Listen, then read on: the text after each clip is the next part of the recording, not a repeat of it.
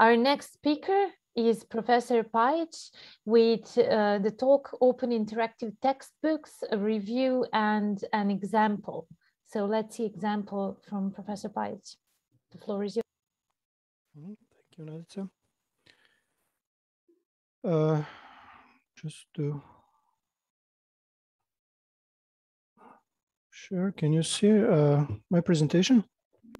Yes, we hear you. Yes. Okay. So since we are running out of time, I will focus on this particular example and my experience with creating one open interactive textbook. But just I will briefly go through this review part of my paper. So open textbooks are actually the form of open educational resources that enables users to retain, reuse, revise, remix, and redistribute educational material. So these 5 R's are basically this open part of OER, but I personally think that we should add 3 more R's since we are talking about open educational materials. Because I think that OER, in order to be fully embraced, they need to be properly reviewed.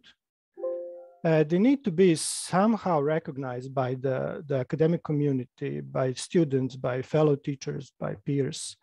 And they need to be somehow regulated by some types of agreements that are actually available already online.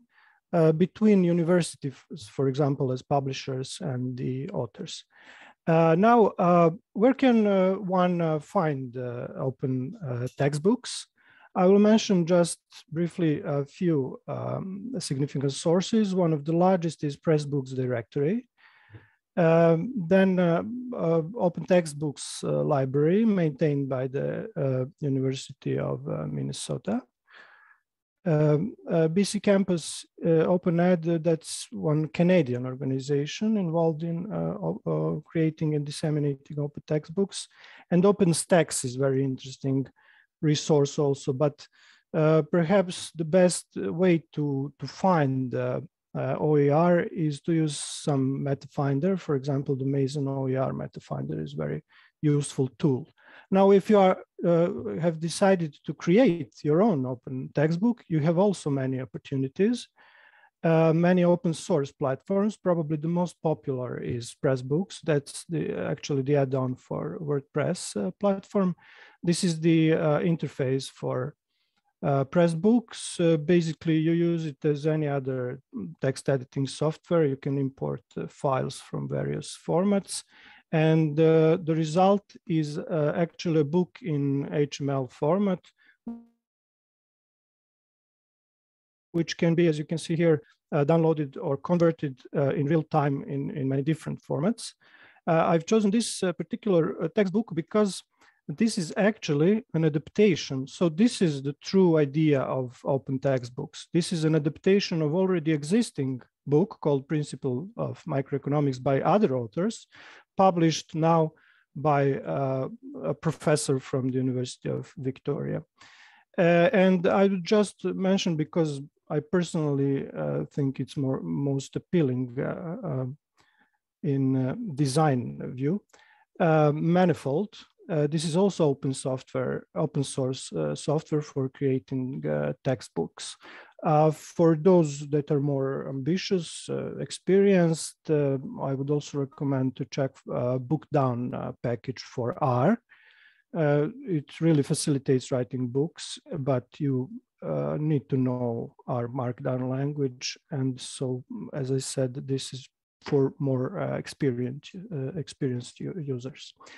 Now, let's get to the example, the open textbook that I have made for students at the Faculty of Philosophy in Novom Sadu, students at the Department of Psychology.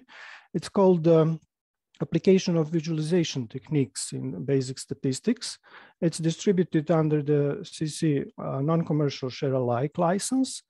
I didn't use any of those softwares mentioned previously. I just made it from scratch because I don't know, it was a pioneering project. I was eager to test my capabilities and expertise. So I made it from scratch using PHP, HTML, of course, and basically two free JavaScript libraries, D3 for visualizations and JStat for statistical analysis, and some coding I did on my own for some more simple statistical analysis. Now,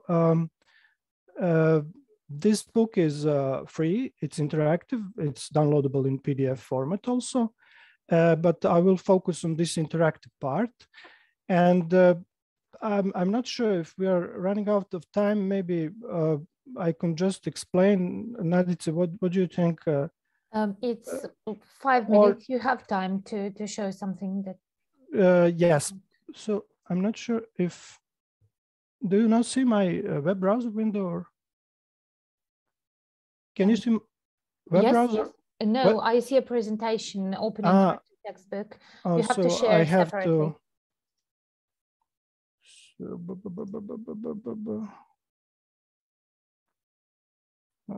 This is it. Okay. Now, so yes. The first interactive part of this book is that each section of the book has interactive module. So students, while they're reading some subject, they can create their own data, make some interactive changes. They can download the data they have created and make statistical analysis in some statistical software. This is first actually form of interaction in this book. Second form, let me see if you can find it here. Yes, there are some quiz questions, quick questions to test the knowledge acquired during the reading of some section.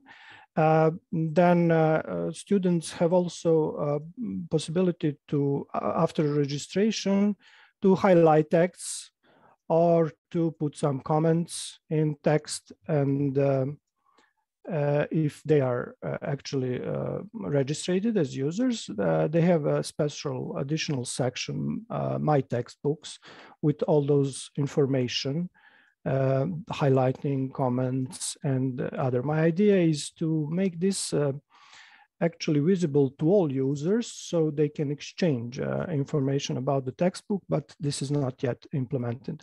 Also, there is a search function for the book. And basically, this is it about the textbook. So let me get back to the presentation, sorry. So the interactive aspect of textbooks are those interactive modules, possibility to make highlighting and commenting, quiz questions. I forgot this, but never mind. After each chapter, students have tests that enables them immediate feedback. So they put their answers and they can grade the test in real time and receive a feedback about whether the question, whether the answer is correct or not, and why it's correct or not correct. Now, I would like to share my experience in creating this open textbook by speaking something about the past, present, and future of open textbooks in Serbia. In USA, you have a very powerful charitable foundation behind OER. We have heard from Mr. Kavčić about his efforts in primary education, but in higher education, there is still the knowledge about OER is still poor. I'm a bit optimistic because recently some open science ideas have evolved in Serbia. A national open science platform is adopted, national open science portal is created, and Nadica also mentioned, and Mr. Kavčić, that we have some free university textbook initiatives at Digital Library at the Faculty of Philosophy in Novom Sadu, and electronic textbooks at the School of Electrical Engineering in Belgrade. But we have to bear in mind that online PDFs are actually not OER. In fact, online PDFs are not always fair in the meaning that they are not findable, they're not accessible. Even some of those books that are available freely in PDF format on our site, Faculty of Philosophy and Electrical Engineering, they're not, for example, indexed by Google Scholar. So my perception is that there is a will, there is a potential, but a small extra effort should be made to realize that potential. Let me give you an example. This is the Cultural Heritage Browser. It's financed by the Ministry of Culture, supported by Microsoft Serbia. And when you, for example, search for the Roman helmet, which is held in the Museum of Vojvodina, it's probably the most popular and most valuable artifact in that museum. It's a golden Roman helmet. You get a picture of this size. And for example, an American student using ArtStore database can see that same helmet in this resolution. So this is the encryption on the side of the helmet. And for me, as a layman, I have to say, it's very strange. I cannot believe that some employee of that museum cannot take a photograph of that artifact in high resolution, maybe one photograph per day, and we will have a more useful tool, which has already been made. I think that opening generally, and particularly opening textbooks, should be a collective effort to make those resources that already exist even more useful. Now we are already in the future. In my experience, knowledge about OER is poor. Most authors, I mean, my colleagues from the faculty, do not profit from writing textbooks. IT personnel is willing to help, infrastructure exists. Faculty is not particularly interested. Feedback from students and peers is essential. So in order to enable the sustainability of open textbooks in the future, we have to enlighten, we have to motivate, support, promote, cooperate. We have to enlighten teachers, students, and authorities especially. We have to motivate them by financial or other rewards, maybe something that is related to promotion and tenures. We have to support authors that are willing to share their textbooks in open format by providing proper infrastructure.